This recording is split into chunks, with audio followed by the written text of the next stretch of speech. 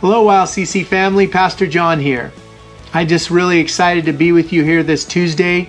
And our reading today comes from the Apostle Paul in his letter to the Romans.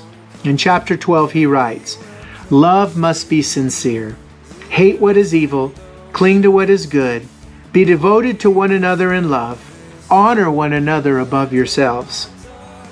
Never be lacking in zeal, but keep your spiritual fervor serving the Lord.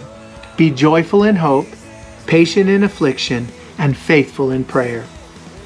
Share with the Lord's people who are in need and practice hospitality."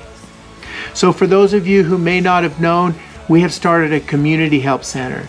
And we are here to help those in need who have been severely affected by this pandemic.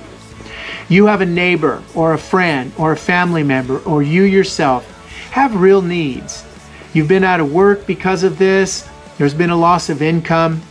We have had an overwhelming amount of people come in and donate financial giving and hillside vouchers. We have groceries.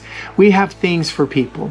So let's today, family, let's reach out to our neighbors and our family and let's see who has a need and let's meet that need. Jesus said to love one another just as I have loved you. And so I want to challenge you today that you would begin to ask the Lord, "Lord, send someone my way who has a need." Let us be that, hands and feet. Let us be a city on a hill that cannot be hidden. We are here to help. And so, as I challenge you with this today, I just ask that the Lord would bless you, would take care of your needs as well, and that together we could reach our community.